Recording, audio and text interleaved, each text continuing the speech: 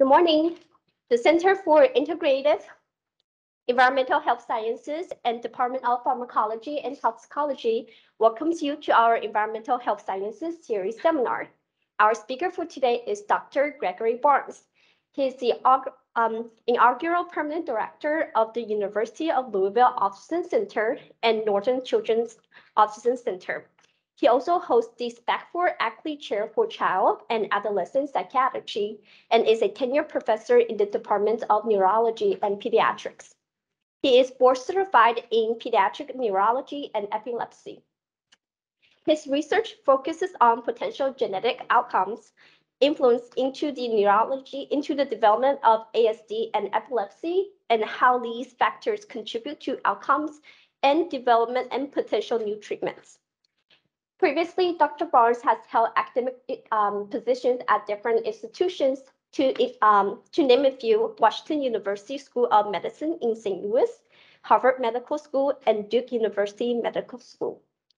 He has authored or co-authored 114 research articles/book chapters in the fields of neurology, autism, epilepsy, and neurotoxicology. More importantly, Dr. Barnes serves as the Developmental Neurotoxicology Research Interest Group Leader in the CIEHS. He now serves as PI or co-PI of multiple grants, including national multiple site grants to 1. Understand the role of cannabinoid signaling and genomics in autism.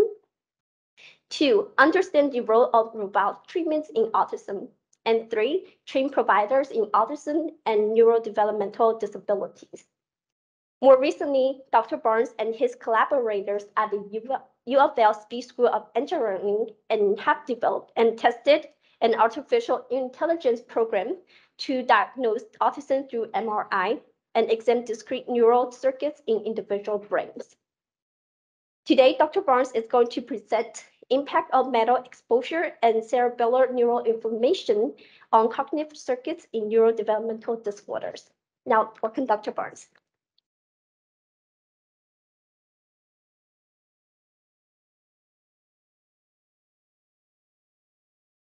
Thank you, Jen, for that very kind introduction. So I'm very honored again to be able to talk to this group, and in particular the members of CIEHS. It's been absolutely wonderful to collaborate with you guys and do research and publish. And so I'd like to go over today a little bit of our more recent work that we've been doing on neuroinflammation and the environment.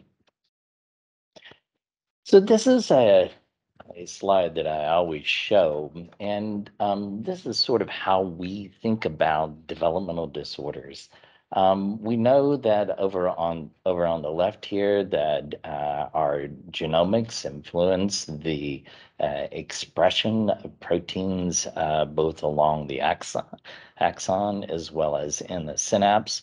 And that leads to, here in the middle, difficulties with connectivity in the brain, particularly connectivity, long-range connectivity between different brain regions.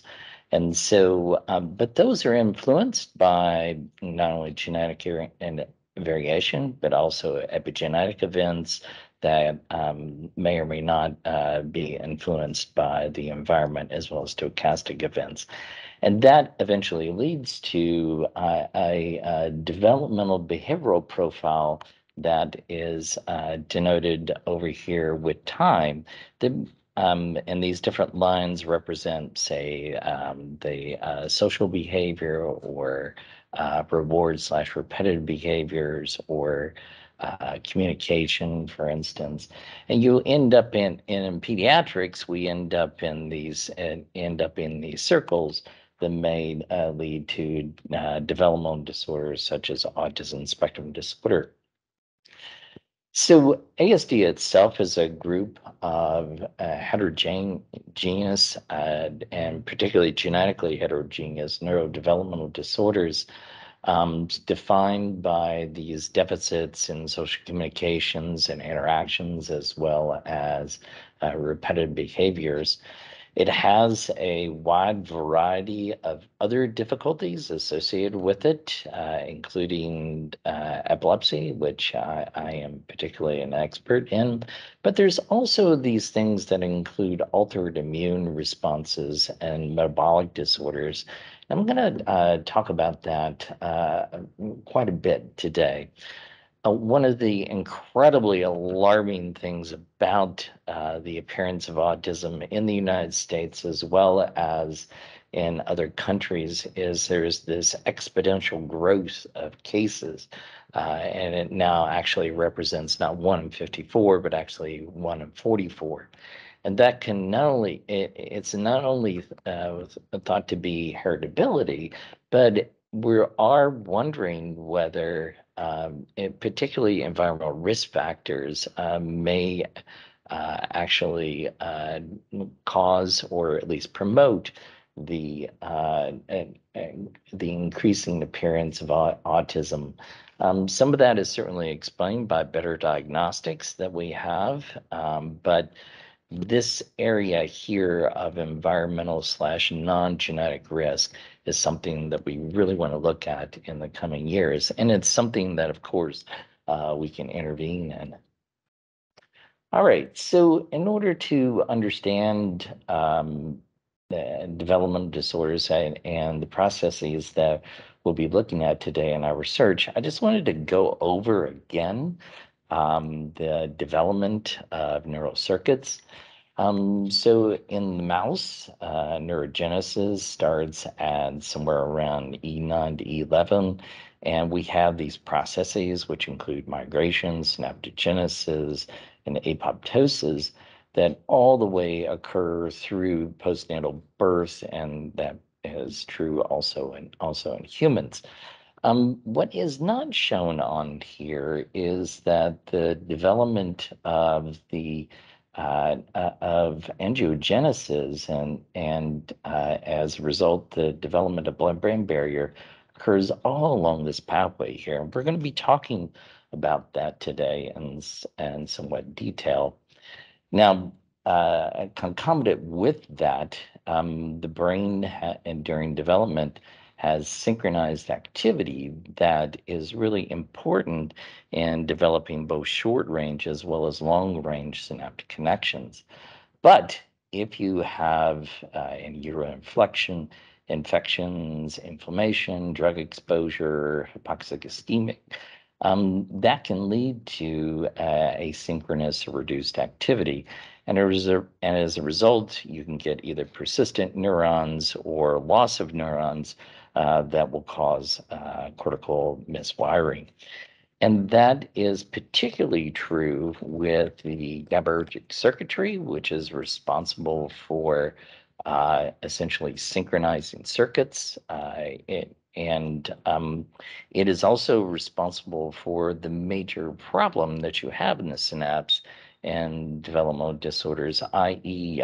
Synaptic plasticity, which increases during childhood. And this is the time that we as clinical folks try to intervene with interventions. But plasticity goes down as childhood goes on, particularly after ages 6 to 8. And we lose that plasticity window to be able to ameliorate some of these synaptic deficits that might occur, particularly in the synchronization and or synaptogenesis of GABAergic interneurons. So as a result of all of these different factors that are influenced by a number of different things, you have a change in the window of these plasticities, and plasticity actually comes at particular ages and it's area specific. So that's why even in humans, the windows close for intervening in the auditory cortex or intervening in the visual cortex. And this is highly correlated with the maturation and synaptic physiology in the GABAergic cells. So as a result, you have disturbed cognitive networks. Our cognitive networks come in 3 different flavors. First is our basic networks, in which there are single unitary processes that occur both in the sensory cortex as well as in the motor cortex. Then you have these higher level / secondary networks that are our common cognitive networks that we investigate, for instance, in fMRI imaging. And these are things that include working memory, language, semantics, emotion, social cognition, attention. And these are some of the basic deficits that you find in developmental disorders. And as you go up in essentially the complexity of cognitive circuits, you have increasing functional neuroplasticity that does occur, thank God. And so as a result, we actually will have some windows that will allow us to do intervention. But you also introduce variability, and that is something that, as a result of trying to do research, introduces a type of unknown that makes this area a little harder to do research in. So the bottom line I want to communicate from our introduction, the normal brain formation is dependent upon activity-dependent and activity-independent processes. Neurocircuitry comes in these 3 flavors that we just talked about: low-level circuits, secondary highly distributed networks that we commonly investigate on fMRI. And then there's these transient, quote unquote, meta networks, which is essentially networks of these secondary networks that mediate complex goal-directed flexible behaviors and cognition. So if you have defects in this secondary level, then obviously you're going to have defects in these in the behavior that's mediated by these meta networks. So, and all of that is really related to our circuit synchronization, as well as the critical periods that are dependent upon GABAergic cell function. The cell function is, number 1, it's energy dependent. 2, it's circadian dependent. 3, it's transcriptionally dependent, and 4, it's experience dependent. And of course, those who've done research in this area all know that there are environmental factors that can impact each one of those. So what are the mechanisms of the environmental factors and neuroanatomic localizations that influence our abnormal cognitive circuitry and developmental disorders and neuropsychiatric disorders? So today I want to talk about a really exciting and emerging area, and that is what is the influence of vascular neurobiology on the development of the cortex, and as a result on cognitive neurocircuitry. So there is new evidence, and this comes from that neurovascular signaling may control GABAergic neurogenesis and differentiation.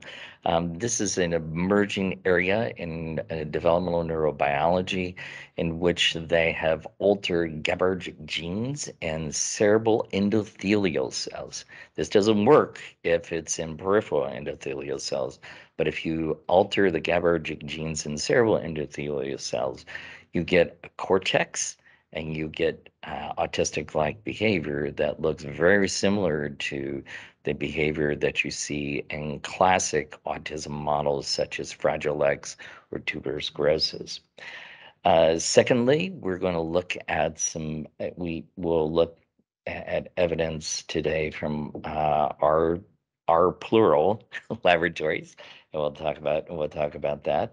And from vascular biology, we're going to be looking at some indirect human evidence from vascular genes that are found in pathogenic copy number variants associated with CNS symptoms and autism.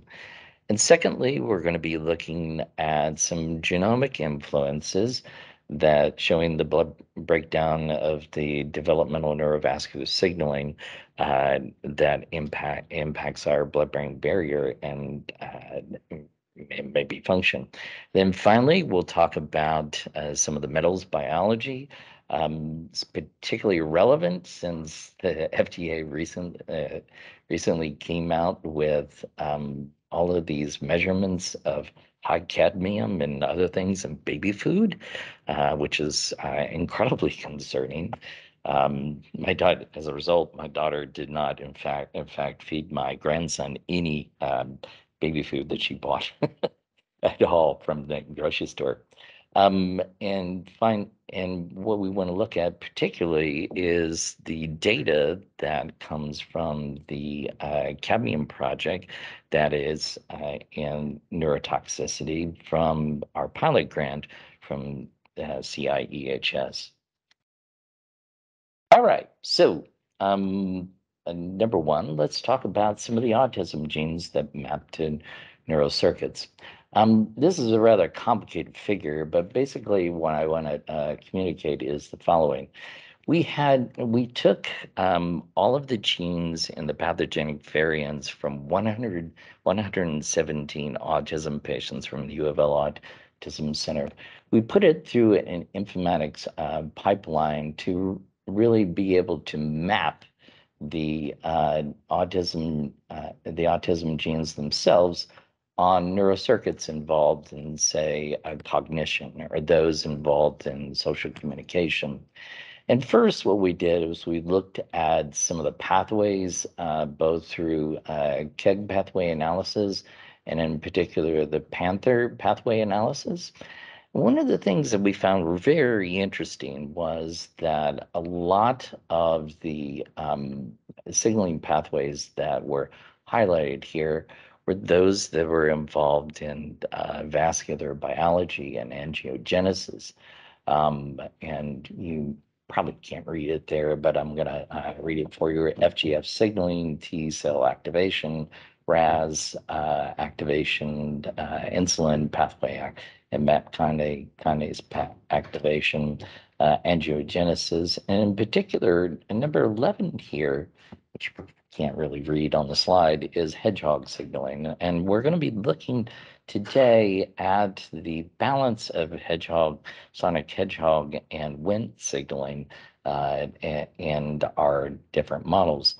And this figure is only meant to communicate the fact that when you map these vascular genes on neurocognitive circuits, they actually correlate with anxiety scores that parents have actually done on questionnaires that we've given them. And in fact, we used two different questionnaires. One was the Vineland questionnaire, and the other one was the parental concern questionnaire. So the bottom line is that autism genes that map on neurocircuits, which some of those map onto vascular biology, actually can predict parent concerns about particular CNS symptoms in autism, which we found very interesting. So we have a lot more to do in this particular study, but nonetheless, it's very interesting and pointed us toward the vascular biology. And so today, what we want to look at is we want to look at the hypothesis that interrupted crosstalk between sonic hedgehog signaling and Wnt signaling promotes abnormal neurovascular signaling in autism-like behaviors from 3 different models. So just to remind everybody about the biology of the blood-brain barrier during development, this is the anatomy that you normally find in us grown-ups, and that is you have the skull and then the arachnoid villi here, and then you have the CSF, and the CSF bathes these structures that are called the neurovascular units. The neurovascular units are made up of not only of neural innervation and astrocytes, but they're also made up of these specialized cells that are called periocytes, and in particular, these very active cells that form the blood-brain barrier that are called the cerebral endothelium. And this figure over here on the right is just to show us once again how blood-brain barriogenesis actually occurs during the time, starting in the late time of corticogenesis and includes, it can continues on during gliogenesis. And during that time, there are in the cerebral endothelial cells, there's the formation of these tight junctions and specialized transporters. And then during development, that is actually mediated by Wnt signaling that comes through the frizzled receptors. And then this is the astrocyte produces sonic hedgehog, and that signals through the patch gene to induce and cause differentiation, which includes the expression of these tight junctions. And the maintenance during the adult years is maintained by sonic hedgehog signaling, which still has a close tie with Wnt signaling in adults. So this very complicated drawing here shows us these two particular pathways. And so sonic hedgehog through patch activates this gene that's called smoothen, and then that activates all these different transcription factors called GLI. In particular, GLI1 actually activates this gene called SFRP to inhibit Wnt signaling. Concurrently, when Wnt signaling is active through beta-catenin transcription, that actually promotes target genes that in turn activate sonic hedgehog signaling. And as we'll talk about today, one of the interesting things about this crosstalk of this pathway is that it probably has a number of different factors that essentially feed into that. For instance, today we'll look at the semaphore neuropilin signaling system, and it turns out that system actually, if you inhibit it, actually promotes the phosphorylation of GSK3 beta, and as a result, you downregulate beta-catenin. As a result, you inhibit the proteasomal degradation, and you have activation of the beta-catenin signaling, which can cause all of these different processes, including inflammation and ROS generation. This second figure here is just meant to show and reinforce that through sonic hedgehog signaling, you do promote the increased production of tight junction proteins, which increases barriogenesis. And you could show the same thing for Wnt signaling as well. So in the healthy condition, that signaling promotes blood-brain barrier integrity.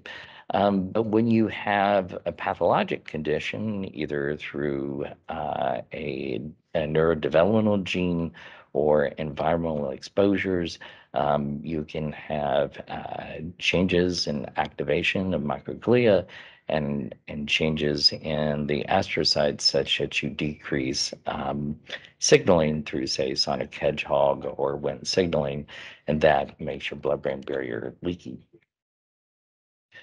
So let's talk about some of the data that we've generated over the last couple of years, and this is in the semaphore neuropilin 2 signaling system.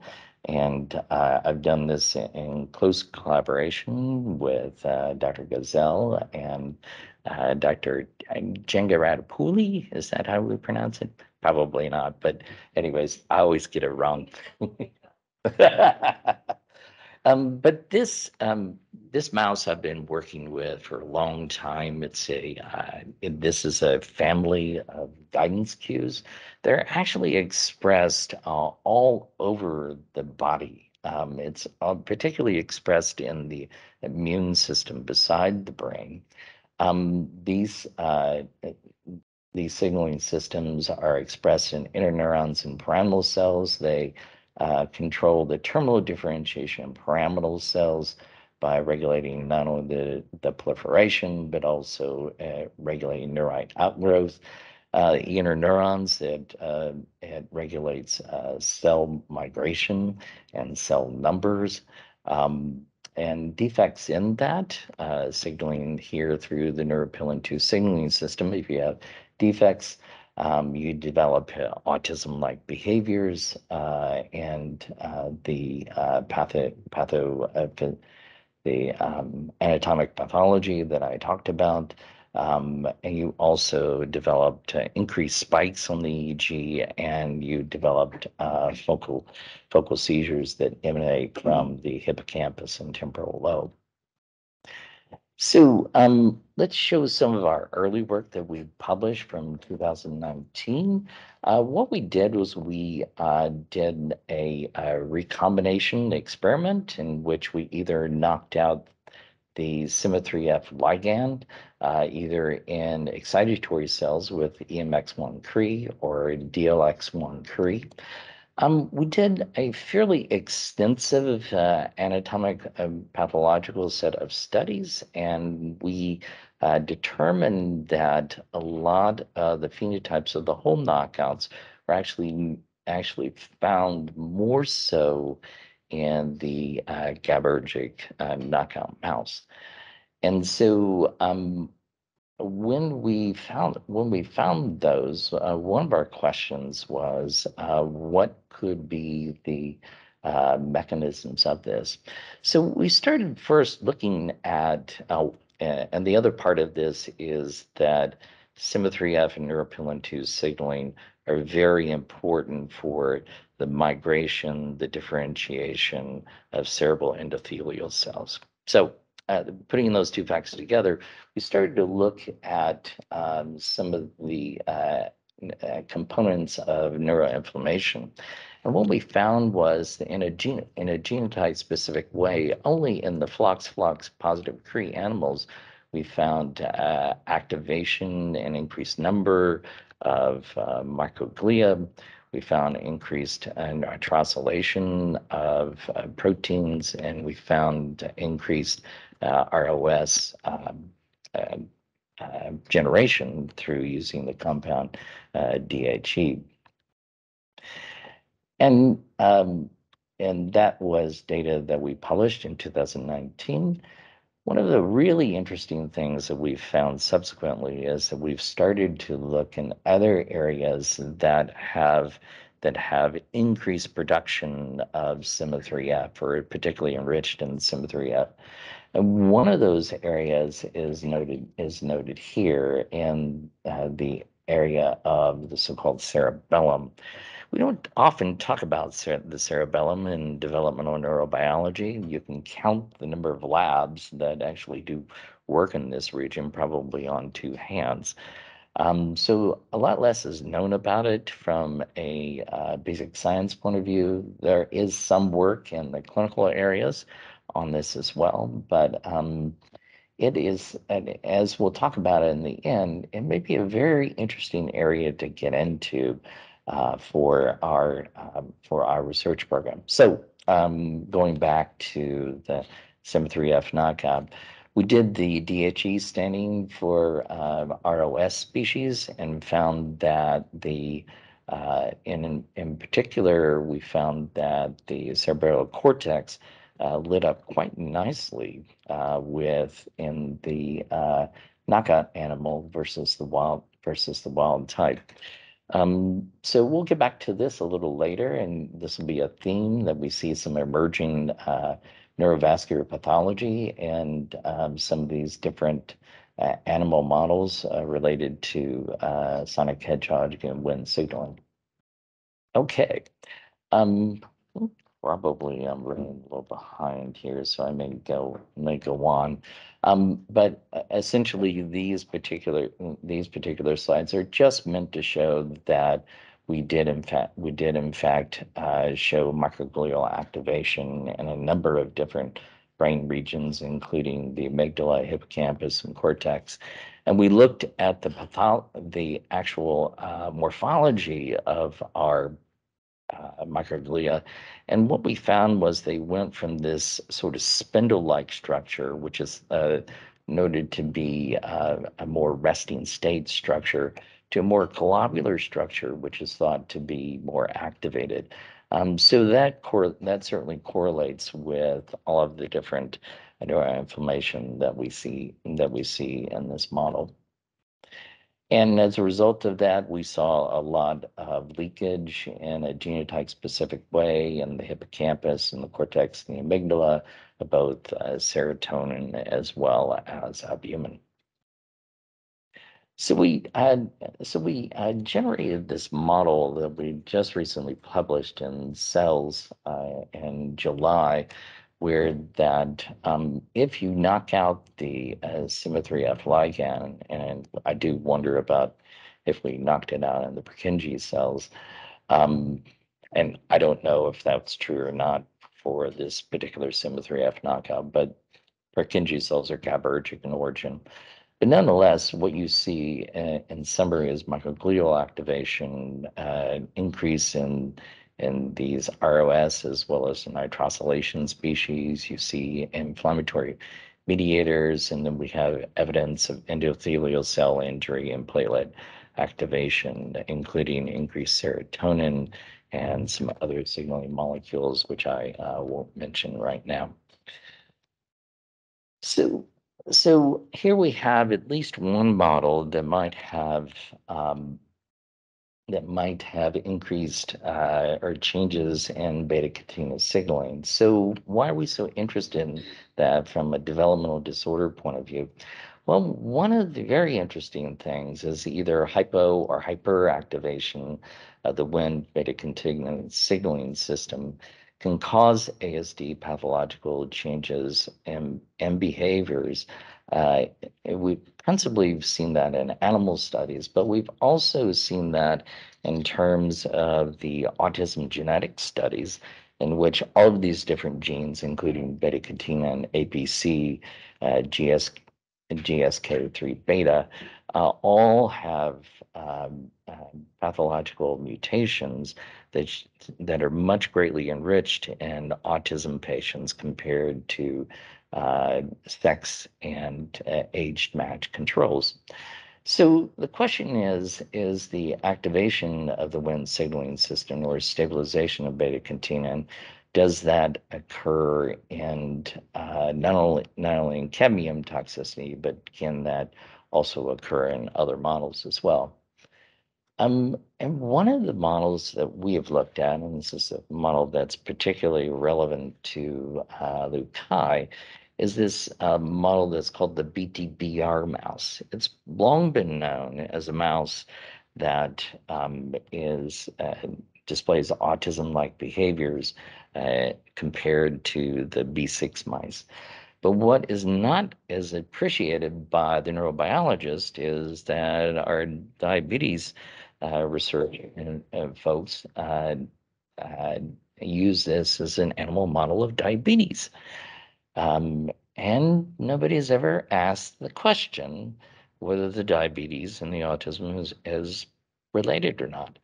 One of the really interesting observations that's very indirect is that diabetes medications in the BTBR animals can cause the autism-like behaviors to go away completely. So anyways, that has not been looked at as of yet. But what we do know is that these BTBR animals, which we have been doing research with Dr. Song here in the Molecular Toxicology and Pharmacology department, and his graduate student, Shara Schrader, we've looked at the inflammatory system and continue to look at that And one of the things that we found, and this is certainly corroborated by other studies, is that the BTBR mice have more CD4 cells and compared to the B6 mice, which is shown over here in the blood, here on the right. What's very interesting is that these cell numbers are actually sensitive to a compound that actually may block immune functioning called cannabidiol. So cannabidiol, of course, is a compound that was originally used thousands of years ago for epilepsy. More recently, it's being looked at, and subsequently, we in fact got FDA approval for a medication called Epidiolex for bad seizures. But it's being looked at in autism as well, both in humans and in animal models. And so Sarah, as part of her dissertation, has looked at the BTBR mice compared to the B6 mice, and she's looked at some of the autism behaviors, which include this thing that's called self-grooming. It's thought to be a animal analog of the repetitive behaviors. And she was very able to nicely show, compared to the vehicle, that 50 mg per kg of CBD will essentially bring back the repetitive behaviors to near levels that are near B6 as well. So there'll be more to come on that, hopefully later in the fall semester. But nonetheless, it does show us that, and it does confirm that the inflammatory phenotype may have some very close significant relationships to the autism-like behavior. And of note, this animal has hyperactivation of BSK3 beta, so it does have some altered Wnt signaling, and also has changes in mTOR signaling as well. So a lot more to sort out with that.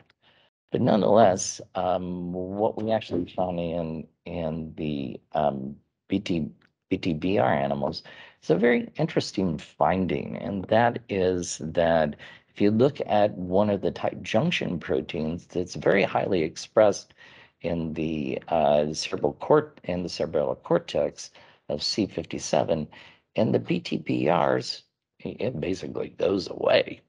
It's really quite dramatic. I mean, and another thing that's very interesting about this is that we find essentially these deep cerebellar nuclei neurons have accumulations of this type of protein in the cytoplasm itself. Now, why that's interesting is that there have been previous reports that inflammation actually causes removal of ZO1 from the surface of cerebral endothelial cells and other cells, and actually causes it to accumulate in the cytoplasm. So that's really is very, very interesting.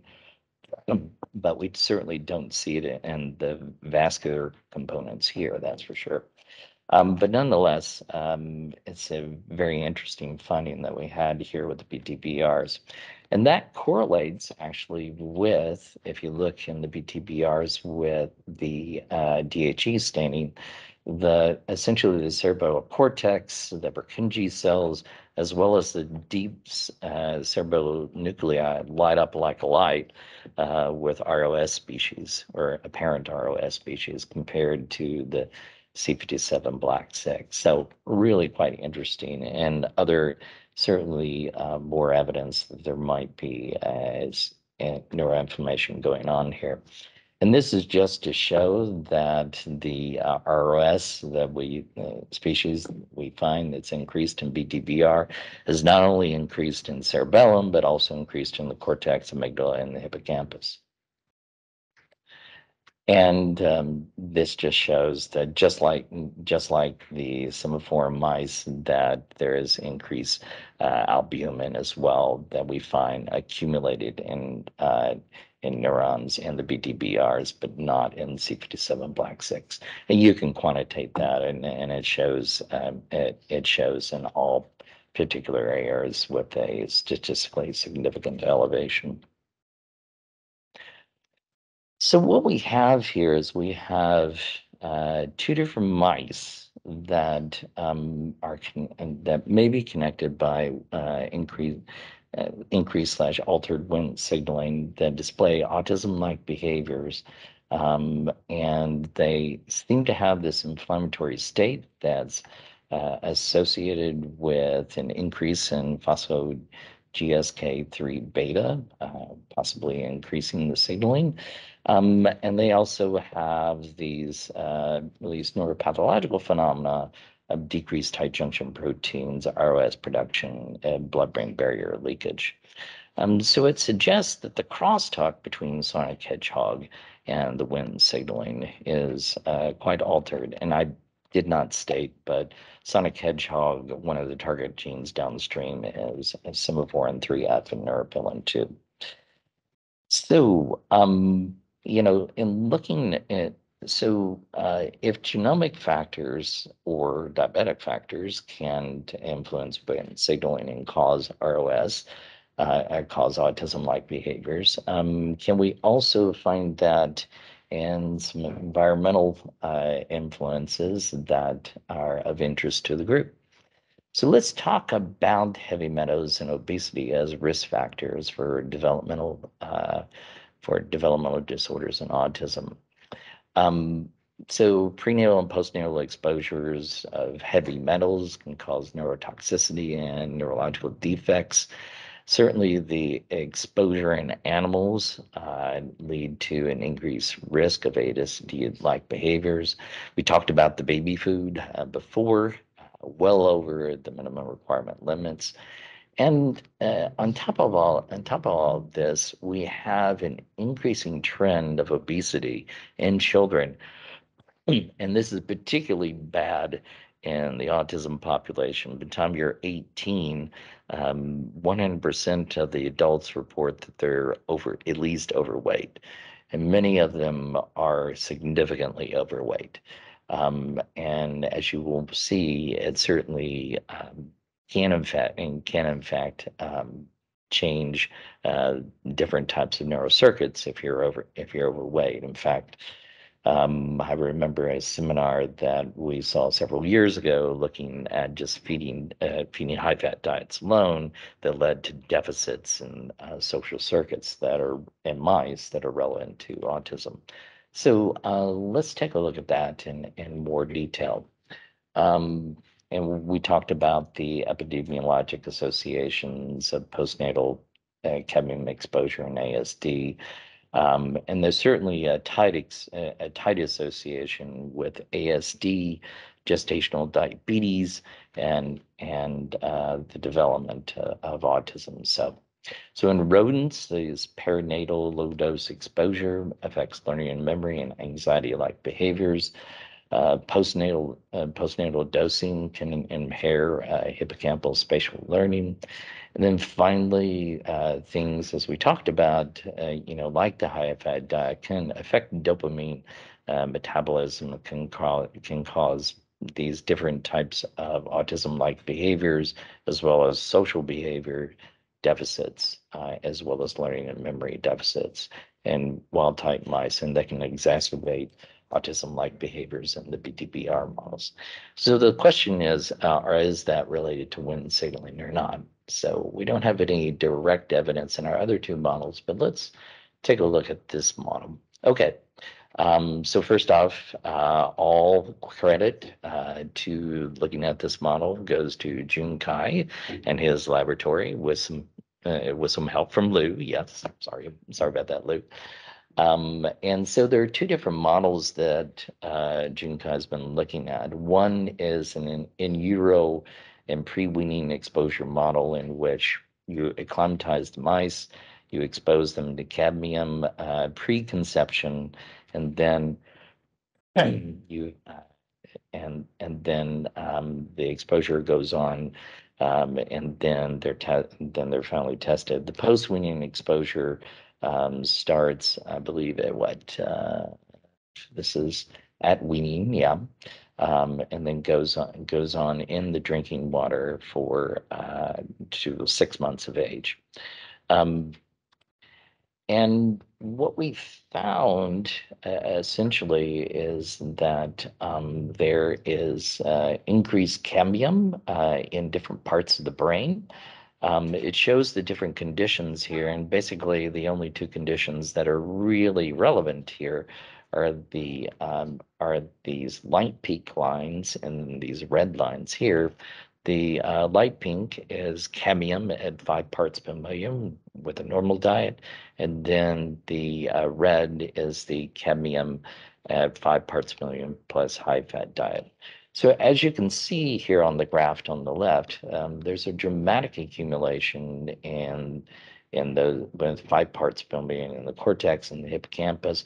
But in particular, there's something really quite interesting going on about the cerebellum. This is the area that we found the most cadmium in, and obviously that and raises my ears and as we look at this data. One of the things that he looked at was DNA oxidation in these different groups. And what he did find, and is shown here in these micrographs, is that both the 5 parts per million of cadmium and high-fat diet can induce DNA oxidation in the cortex and in the hippocampus, and the high-fat diet can enhance that. What was interesting was, despite the fact that cadmium can do this, and other areas, neither the cadmium or the high-fat diet induced DNA oxidation in the cerebellum. That could be due to exposure phenomena, et cetera. So I think we're going back and looking at some longer exposure models in order to look at that a bit further. In the hippocampus, high-fat diet dramatically increased the cadmium oxidation in the pyramidal cells within the hippocampal subregions, and the 0.5 cadmium exposure did not cause DNA oxidation. Likewise, we did find that both the high-fat diet and the cadmium can activate microglia and astrocytes in the cortex and hippocampus, but not again in the cerebellum. And the high-fat diet significantly influenced that, and we did not see those changes at 0.5 ppm cadmium. Now, speaking of looking at inflammation and Wnt signaling, we did Jing Kai's lab did a number of different experiments. First off, we looked at the messenger RNA of TNF-alpha and IL-10, so two of the cytokines in the cortex, either exposed to cadmium or high-fat diet. And what we found is we did find an elevation, and that is particularly true in the cadmium 5 parts per million. We found that with both markers, and the high-fat diet seemed to attenuate that, which I thought was interesting and kind of, from my standpoint, unexpected. Another thing that we did find is that we found that the blood-brain barrier integrity, as measured by the albumin that we find in the brain cortex, was disrupted, and those exposed to cadmium 5 parts per million or a high-fat diet. And it was certainly more severely disrupted when you had both. And you didn't see that at the 0.5 parts per million. Now, we've been able to look at some ASD relevant behaviors. This data as a whole was looking at the 3-chamber test, which is a test of sociability that involves the prefrontal cortex. And we found no impacts of either cadmium or high-fat diet exposure on so-called social preference. So social preference is this condition here in which you ask the mouse to choose between a stranger mouse and an inanimate object. And a normal mouse will choose the stranger mouse. The slash novel mouse, a autistic mouse will choose the inanimate object. So we didn't see that here, but what we did see was that there was this deficits in so-called social novelty, and that is that if a mouse is familiar with one mouse, and then you put in a novel unfamiliar mouse, normally the mouse will gravitate towards the unfamiliar mouse. But in this case, those with cadmium but not high-fat diet had the defect where they spent more time with the familiar mouse. So I had a p-value of 0.0184. So there are some social defects. We also looked at repetitive behaviors. There was not an impact on the repetitive behaviors as measured by the marble bearing test, other than the diet seemed to decrease the amount of marbles that they buried. But what we did find with the cadmium conditions, both with and without high-fat diet, that there was increased repetitive grooming. So it's that same sort of repetitive behaviors that I was talking about, where the mice just repetitively groom their head till they're literally bald most times, compared to the control condition. So, and the other thing that was found was that mice fed cadmium and or the high-fat diet traveled a shorter distance. So, again, we're questioning about whether Wnt signaling in these models is altered. And let's take a look at some of that data. So first off, we looked at some of the messenger RNA for the so-called core, some of the core proteins in the pathway. And we didn't see an effect of cadmium, but we did see an effect of the diet for the messenger RNA. Likewise, if you look at the messenger RNA for beta-catenin and GSK3K beta at the RNA level, there wasn't much of an impact of cadmium, but there was an impact of the diet. But however, when you look at the protein level, and this is a good teaching point for the students, RNA is not protein, it's not the business end. And what we did find is a cadmium-induced dose-dependent accumulation of both active beta-catenin and the phosphorylation of GS3K beta. So there was altered signaling with preliminary evidence here at certainly at 5 parts per million. So concluding here, we have the whole life cadmium exposure can cause DNA oxidative stress, allele activation, inflammatory response, impaired blood-brain barrier. Those that are fed with cadmium and high-fat diet do show some ASD-relevant behavioral defects, and it appears that the Wnt beta-containing signaling is disturbed. So the bottom line from our human data and our animal data of the emerging pathology is that, we've long known that environmental causes may impact neural circuits. The data from our human genetic experiments, metal experiments, and gene manipulation suggest the hypothesis that changes in neurovascular biology during development may impact GABAergic differentiation, maladaptive formation of neural circuits, and expression of autism-like behavior. I'm really not going to, and I don't have time to really talk about our cerebellum hypothesis, but the bottom line from that is that the cerebellum, what it does in life is that it coordinates communication between brain regions through neural circuits that go from the cerebellum to the neocortex. And it does that by essentially augmenting the so-called coherence. Now, what is coherence? Well, that is essentially the EEG power that you measure between brain regions, and it's a measure of the synchrony essentially between brain regions. And brain regions, when they have a particular task, need to be in synchrony in order for you to actually be able to do that task.